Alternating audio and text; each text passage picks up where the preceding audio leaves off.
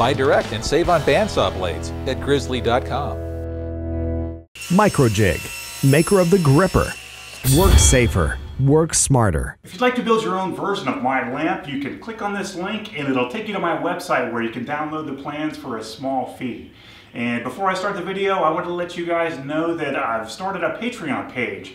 So if you've ever wanted to contribute to what I do here, now you can. I have a few different levels of contribution set up on my Patreon page, so I hope you guys after the video will go there and consider being a Patreon of Garage Woodworks. I have some pieces of scrap 4/4 cherry from my lumber rack that will be perfect for this lamp. The first thing I'm going to do is chop this up into rough length sections, flatten one face, and then plane them to thickness. If you have a board that has a little bit of a warp to it like this one, when you place it on the joiner, you want it so that it doesn't rock. So put the face down that causes the least amount of rock, and that's this one here.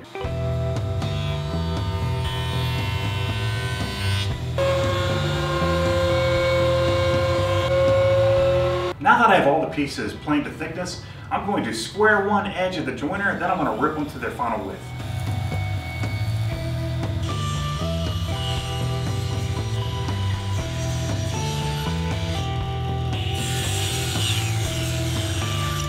Now I need to cut all of the pieces to their final length, and I need to cut each end at 84.8 degrees.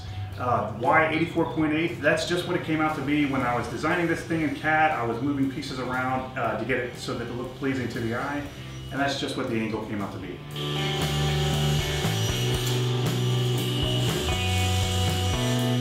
The next two pieces I'm going to cut to length next are going to be the bottom rail and the leg support that's going to get half flapped onto that bottom rail.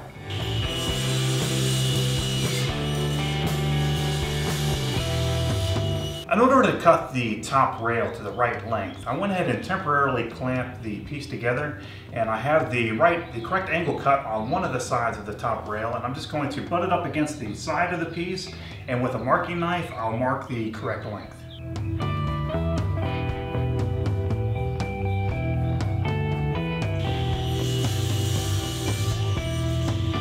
I temporarily clamped the piece together so you can get a feel for what it's going to look like. The next thing I need to do is start working on the foot, and this is going to get half lapped into this bottom rail. I'll do that next.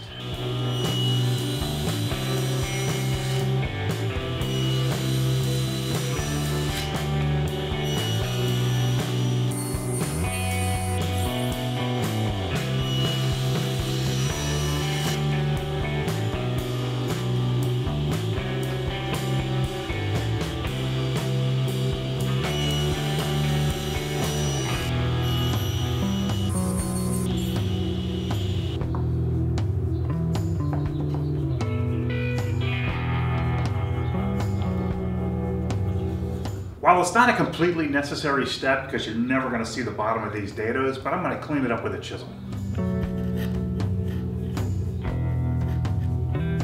I'm going to work on the joinery next, and for that I'm going to use floating tenons. And to make all the ingrain mortises and all the pieces, I'm going to use my horizontal mortar scissors.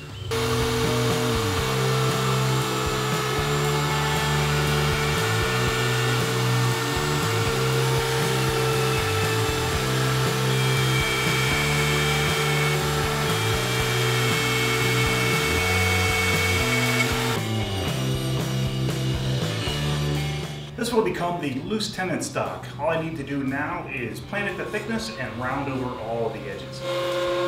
I took my loose tenon stock almost to the thickness that I need at the planer, and I'll take it to its final thickness using my drum sander.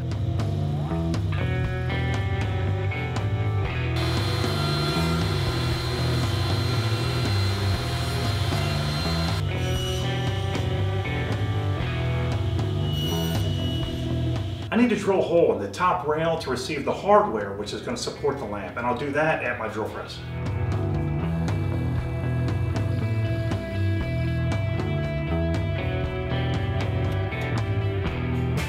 I need to make a slot in the bottom of the support foot for the lamp cord to come out, and I'm going to do that with a 1/4 inch spiral bit, and I'm going to do it in 2 passes, and on the second pass I'm going to raise the height of the bit.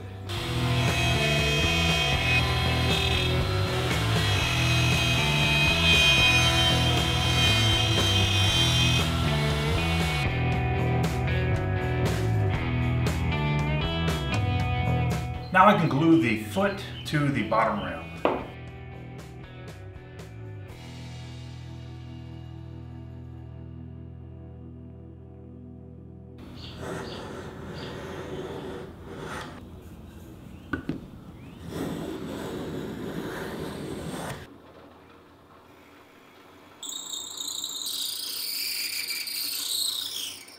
And this hole I just made is where the lamp cord will exit out of the bottom of the lamp. Next thing I need to do is make a connection between the hole in the bottom of the lamp and this channel for the lamp cord.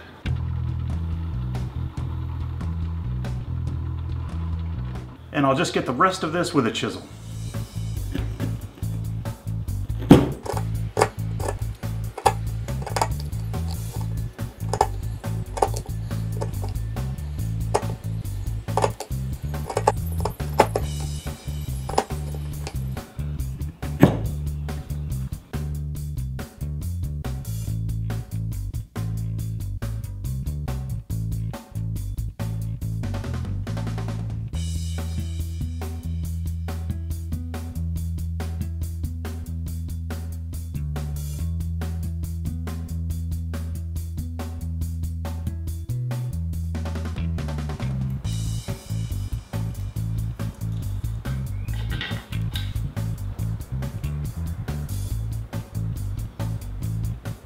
Well, I really hope you guys enjoyed watching my lamp build. And remember, if you'd like to build your own, I have a set of very detailed plans that you can download and you can build your own. And if you're not already subscribed to my channel, I hope you'll consider subscribing. Thanks for watching, guys.